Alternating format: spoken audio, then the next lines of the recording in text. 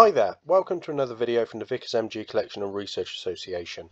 In this video I just wanted to take the opportunity really to say that we're releasing the next President's Report today of the Ordnance Board proceedings from 1940. So this is your way of reading the summary information of what the War Office, Admiralty and the Air Force were trialling in 1940 in terms of weapons and ordnance. Now this is so much material that even the summary reports for 1940 have had to be split into three files to make sure that they can be uploaded. So what we've got, and we've sorted them as A to Z based on the summaries of what they cover: a file from aircraft armament to ballistics external, cartridges to projectiles general, and projectiles naval to tubes. Because I know the focus on the Patreon page is small arms, what I'm going to do is just start to share the that small arms file, and we'll be able to see what what it's covering and how it what's included in that 1940 report. And then over the next couple of months we'll have that indexed properly, available on our main index spreadsheet that we talked about in last week's video, in the 1939 video, and you'll be able to click those links and see the full detail of the trials, not just this summary. But this video we're just going to take the opportunity and share the summary, and then next week we'll cover 1941 and perhaps share a bit more detail again. But yeah, for now let's look at the summaries. So here we are. Here's the report of the President of the Ordnance Board, year ending December 31st 1940. So let's skip. So here we can see the alphabetical index there. This is what it's covering. We're in the first section. We've got a bit on flamethrowers here in page 44, and the machine guns there, pages 114, and small arms and ordnance 116, 117. So straight after machine guns, I think. But you can see all the other information that's in there as well. Plenty in there: ammunition, primers, cartridges, and even grenades there too. So this is part one. Let's skip over to projectiles, naval and tubes. And if you see these, this is where you can obviously join and become a patron, and or just do a quick simple donation of buying us a coffee, or or a quick donation through PayPal there as well. So let's skip. So we were looking for 144. It's quite a way through here even. We can get there. We've got loads of stuff on mortars. Did I say 141? I might have said 121. 111, nearly there, people. Miscellaneous. Always like a miscellaneous section. Machine guns, 114. So let's zoom in and let's see if we can navigate around. So what were they looking at? The Bren gun. Simplifying the design on the Mark II and the approved nomenclature. Trials of the first production guns carried out in Canada. That's interesting. A bout feed for the Bren. So that's something that actually has been asked of me before. Oh, excuse me. Did they ever try it? And yeah, there we go, look. So I haven't read these yet, but hopefully that will be of interest to people. Bout feed for the Bren gun. So we'll have to look at number 8566, the proceedings, to find that.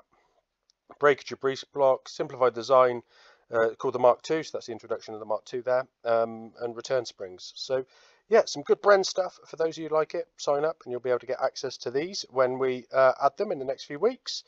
What about the Vickers? What were we testing with the Vickers? Malleable cast iron for bipod parts. Interesting. Okay. So that will be for the armoured fighting vehicle guns. Conversion of the .30 Vickers for ground use. The .30, so .300 Colt Browning machine gun being introduced. And rings joint MG. Joint rings. Can't think what that is. Trials with neoprene packing anyway. And then the 50 Browning being endurance trials for the .5 inch as well. So if you like your M2 Deuce, your Mardeuce, then that's the trials to read up on there. Then we've got the Beezer, 20mm Beezer. Cool. Scaled up version of the 15mm gun to fire the 20mm. Excellent. That's a big, big piece of work. The turnbull mount, if you like your pillboxes and that stuff, and a Mitchell Henry design. Not sure off the top of my head, but clearly, yeah, the turnbull mount is one that I'm well aware of.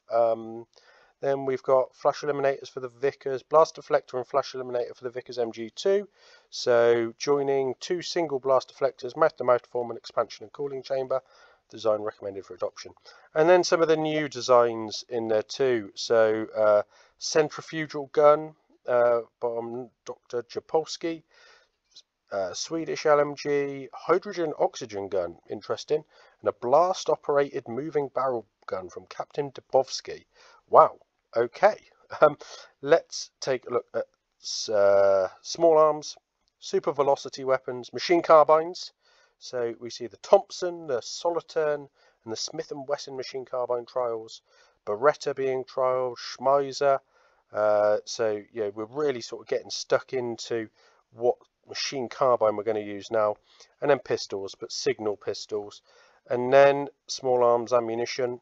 So plenty of small arms ammunition being trialed. Some of this stuff will be familiar to those that like their cartridges, and lots more tank incidents of caps out with a Vickers K gun, high speed gun there. 792 15mm 0.5 inch Vickers, one of our favourites. Do support us on Patreon because we're going to get one of those firing at some point.